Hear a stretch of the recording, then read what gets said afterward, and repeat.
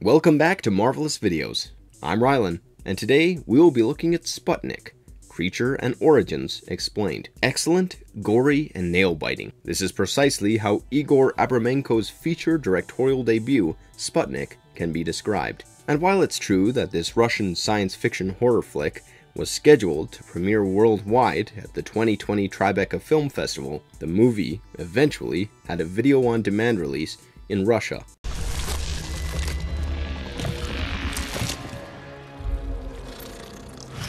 Wondering how that turned out? Not only was the film streamed by over 1 million viewers, making it the biggest release on all platforms in over 2 years, but it also ended up being a recipient of 14 nominations. It won the Asteroid Award for the Best International Science Fiction Film at the Trieste Science+Fiction Film Festival. To those who have seen this movie, you will know that we are about to hint at Ridley Scott's Alien, given that Abramenko's brilliantly staged the imperative stalking and bloodbath with just a right blend of elegance and terror. So much so that one will literally fail to recall that they have actually seen such a thing many a times before.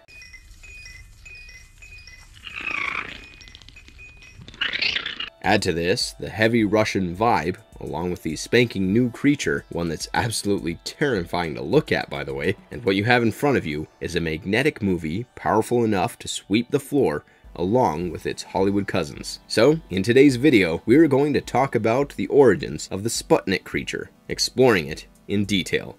Vikatoy? Before we go into our explanation, we have a very small request. If you like our content, please support us by subscribing to our channel. This is a small click for you, but for us, it means a lot. Thank you. Let's begin.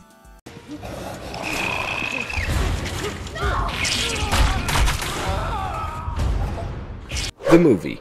During the last hot period of the Cold War in 1983, two Russian cosmonauts, who are occupied in orbital research, encounter something bizarre on their way back to Earth. The duo sees something moving outside, and their spaceship breaks down while re-entering, crashing in Kazakhstan. One of the crewmen, Konstantin, manages to survive the incident and is taken to a remote military facility.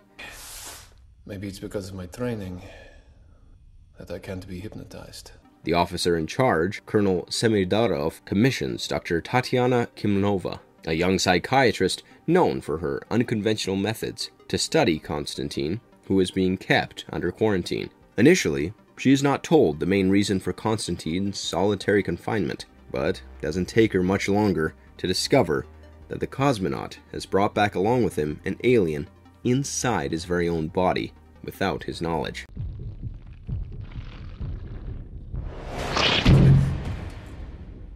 The colonel, in due course, discloses that she was brought there in the first place to figure out how to safely separate Konstantin from the creature, since they seem to have developed some kind of entirely symbiotic relationship. The creature has been dwelling in Konstantin's esophagus, coming out during the night while the host has been sleeping.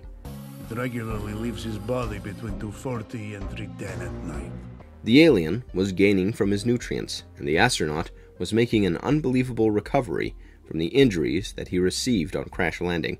As part of the plan, Dr. Tatiana approaches Konstantin and tells him that she knew all about his kid that he had deserted at an orphanage. She implied that he wasn't a national hero, but he is thought of but a coward, one who just didn't care about his own son. Tatiana does all this to deliberately stress him out, and it's via this method that she learns that the creature inside Konstantin gets affected by hormone levels. Tatiana also discovers a horrifying, disturbing truth about the creature. The monster does not really feed on whatever its host eats. Instead, it devours humans.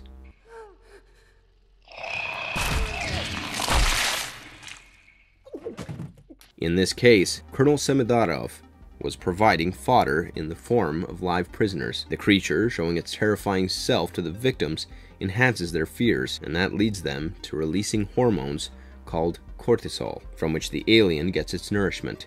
Tatiana feels shocked, disgusted, and equally horrified when confronting the colonel, only to be told the reason why they are all there in the first place was to find a way to transform the extraterrestrial being into a superweapon that they can control and use on behalf of the Soviet army. Even if our methods are unsavory. You just see it as a weapon, that right? Yes. Although the psychiatrist agrees to cooperate, she has grown a caring bond with Konstantin and reveals to him about the parasitic creature living inside him and the military's plans. Later, she even shows him the carcasses of the humans that the creature had slaughtered, and the other cosmonaut aboard the spaceship with him, who, by the way, was still alive. Apparently, he was not infected by the creature, as he had cancer, and the creature had somehow been able to sense it. Also, the fact that Konstantin was quite aware of the creature and its activities was an appalling revelation to Tatiana. He tells her that he was willing to go to any extent to get out of the facility and take care of his son. Tatiana, on finally having made up her mind, decides to help out Konstantin. With the aid of another doctor in the military facility, she chalks out an escape plan, showing Konstantin a syringe that will simulate a similar kind of disease that his fellow cosmonaut had. She explains that this would drive the creature out, and hopefully it could even die while it's outside the body of the host. However, they are able to escape, only to be attacked by the colonel, who sends a team after them. Please don't shoot! This leads to Tatiana getting wounded and Konstantin injecting himself with the syringe. Of course, the alien emerges out of the host and ends up killing the entire response team. Taking this chance, the duo runs away, but Konstantin collapses on the way, making Tatiana realize that he would not really last without the alien, because they were fully symbiotic. They can't be separated. She surrenders when the colonel catches up with them. Tamiradov had brought along the heavily injured creature to force it back inside Konstantin. But as fate would have it, Konstantin has the creature kill the colonel along with his men, setting himself and Tatiana completely free in the process. Having been alerted of the horrific trials carried out by the colonel, more authorities begin descending in on them, and Konstantin sees no other option than to shoot himself and end things, once and for all. The movie ends with Tatiana adopting Konstantin's son, and disclosing to the audience that she herself had lived in an orphanage when she was a young girl.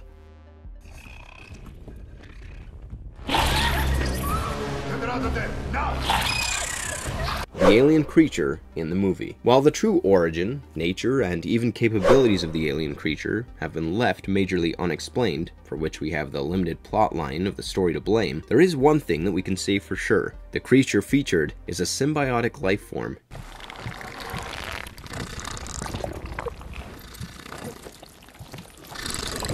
But having said that, any elucidation regarding this relatively unique and mysterious creature has to start with the title of the movie, which is called Sputnik. For those of you who are unaware of what the word stands for, it is a Russian term, which means companion or a fellow traveler. No wonder the title of the flick acts more like a wordplay, corroborating three different things at once. The first stands for Earth's first artificial satellite put in orbit around the planet, called Sputnik 1. The second stands for the fact that the creature the movie has on display is a symbiotic organism, or in other words, a companion life form. Thirdly, the companion is more like a fellow traveler of an astronaut during his journey back home. Mark our words when we tell you that there are absolutely no clues to the creature's origin. This leaves us with very little information on what or which aspect to settle down with. We don't even know if the creature is actually from the outer space, or say another planet, or even Earth for that matter. The fact that it bonded with a human and also consumed them makes it very possible that the creature might have shared some kind of a history with the human species.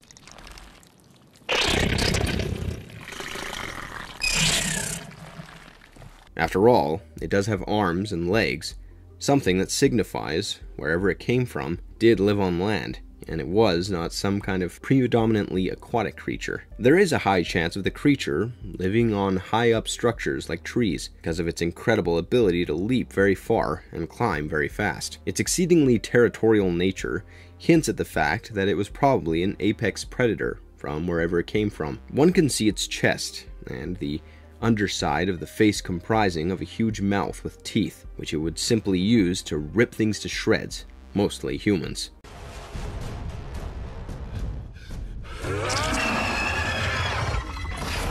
It also would not be wrong to say that the creature was kind of spider-like, especially given the manner in which it moved and looked. The alien creature was heavily dependent on sight, and let's not forget those eyes. It had about 8 of them. Speaking of the creature's life cycle, it seems pretty constant, maintaining the same phase of growth from the time it first makes contact with Constantine to the time it dies. So, one can really not come to the conclusion that the creature was implanted, more like an embryo, or was fully developed when it implanted itself into its host.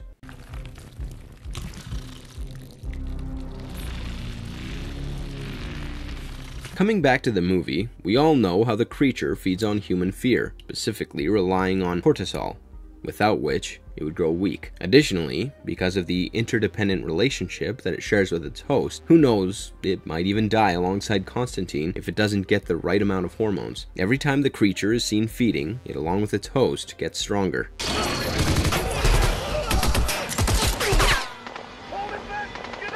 Well, joining the dots, you can actually conclude that the creature not only has the ability to use the body of humans as hosts, but it also has the power to gauge the levels of cortisol within human beings. Next, we know that it is quite capable of sensing diseases within humans. This is precisely why it chose Constantine over his fellow cosmonaut. However, whether these skills are merely evolutionary or even supernatural is still a matter of debate. Also, another intriguing thing about the creature is its ability to move in the Earth's environment. It gets adapted to the atmosphere and even breathe in oxygen. All this is very similar to donning an astronaut suit in a hostile environment. It can also read and listen to the memories of its host, and upon exiting the body of the host, the bond works conversely as well, as if both were a part of each other. Now, if you look at the way the creature moves, you will find it bears a striking resemblance to the way a Komodo dragon moves. Mind you, these reptiles played a major visual reference for the creature. In fact, director Abramenko initially wanted the alien to be a concoction of both practical and CGI effects. However, the Russian special effects houses were not successful in delivering an entirely convincing practical creation, so it goes without saying that he opted to go 100% CGI, and it was a complete masterstroke, working wonders. The creature, that looks a lot more like a cross between a cobra, a jumping spider,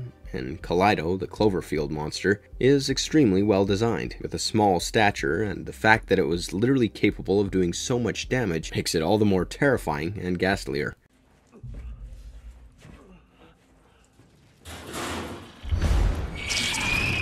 One of the best things about the genre of horror is that it acts more like a setup to let the storytellers get ambushed by the very basic human fears, yearnings, and conflicts. They create these allegories that terrorize both our security and stability, without having to worry about the viewers grumbling about too equivocal or too precise. Putting stress on the creature living inside Constantine, we think it comes from somewhere beyond Earth, but the manner in which it is depicted in the movie alters it into some kind of intangible, fiendish, or even demonic force.